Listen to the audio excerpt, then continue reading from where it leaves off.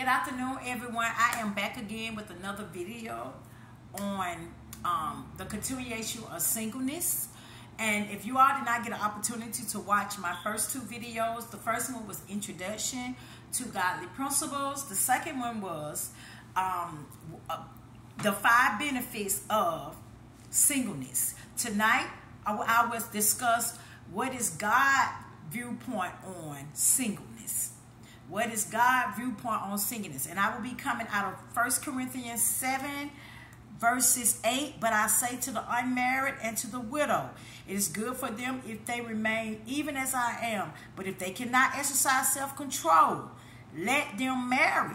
For it is better to marry than to burn with passion. So Paul is writing this, and he's letting everyone know that if you cannot practice self-control, go ahead and marry.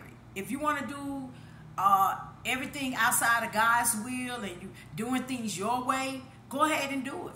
Because there is no good fruit that comes behind when you're doing things your way. But if you're doing it God's way, you will not have anything to regret. Okay? You won't have anything to regret. But this is why you have to practice self-control. And this is a daily thing, because if you marry someone, you're going to regret it. Especially if you marry someone for the wrong reasons. And that's something we do not want to do. We don't want to marry anybody for the wrong reasons. We want to make sure this is the God-ordained person that God has for us. Okay? Another verse, I'm still in the same verse, 1 Corinthians 7. Moving along to verses 32. But I want you to be without care. Paul is saying, I want you to be without care. He who is unmarried cares for the things of the Lord, how he may please the Lord. So the only thing as a single person that we should be doing is doing everything to please God. Because if you please God and you seek the kingdom, everything else is going to come to you. But if you're out here pleasing the world, then guess what? You're going to get the worldly things. And we don't want the worldly things, because the worldly things is not going to last. But what's going to last is doing things God's way. And that is what our focus should be on. I know that's my focus, doing things God's way. And keeping my mind on the Lord. So, and everything else will come when you do things God's way. God will bring you your husband. God will bring you your wife in his own timing. But we have to do it God's way. Okay, and I have a couple of pointers that I'm going to read that I jotted down about what does the Bible say about singleness and loneliness. First of all, singleness is a gift from God. You know, you have an opportunity to explore, to do things that you enjoy doing, to do things that, you know, to love on yourself.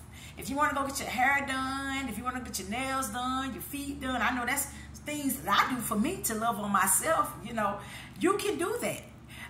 And also, too, another point I have is single people can devote you can devote yourself more to the Lord, doing God's work. I mean, if you're in the church, I know I serve at my church. If you're in the church, you can serve. You know, you can go. It's so many great things. You can feed the homeless. So many great things that you can do. Things of the Lord. Work on getting your credit together. You know, things that will benefit you as a single person. So when you get with someone, you'll be on point. You'll be good.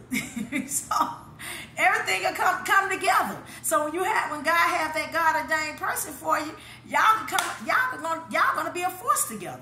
So when you do things God's way and doing the things of the Lord and being fully submitted to God, not halfway, but being fully submitted to God.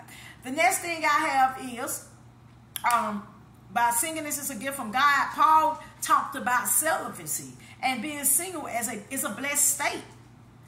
Saving yourself, keeping yourself for the person that God has for you. You know, and meaning that. Staying away from fornication, all this sexual sin stuff.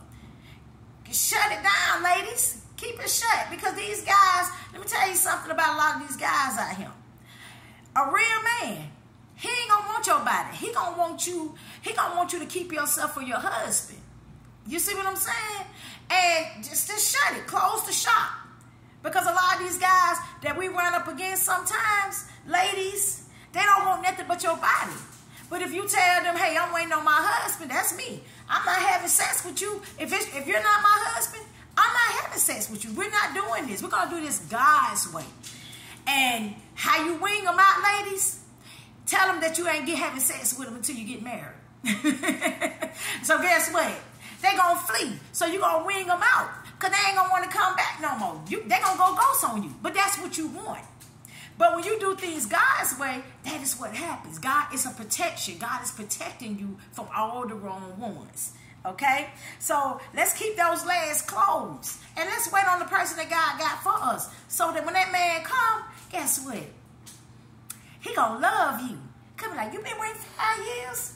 You been waiting 3 years on me? You been waiting 2 years on me? 10 years on me? 15 years? What? The right man will find you. I know he gonna find me. And the right man will find you. But we have to be patient. Patient is a virtue. Patient is the key. Okay? Also, the last pointer that I have is, what does God say about the unmarried women and the unmarried men? It still goes back to what I just said. It's a gift from God. You keep yourself. You do the things of the Lord. Your focus should be on God. Everything else will come. When your mindset is on God, guess what? You ain't got time to think about negativity things. You ain't got time to engage in things that don't matter. Because your mind is on God. Your mind is on God. And I'm talking to the men and the women. I'm talking to everybody.